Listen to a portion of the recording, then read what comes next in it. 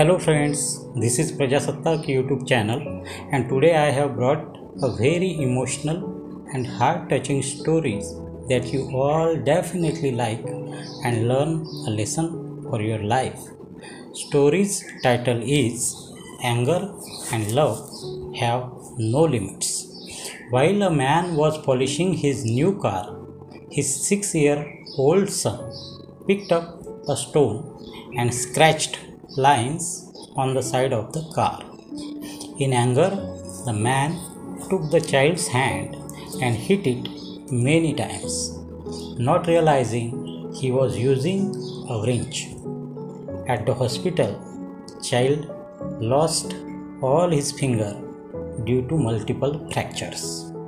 When the child saw his father with painful eyes, he asked, "Dad, when will my fingers grow back?"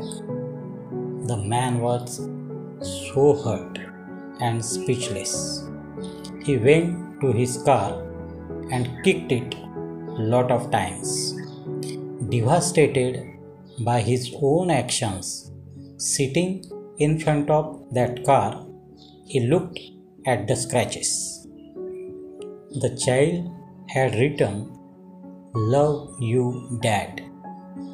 The next day, the man committed suicide. Anger and love have no limits.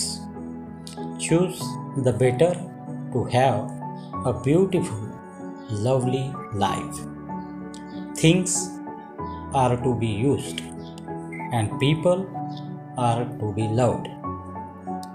But the problem is today's world is that people are used and things are loved.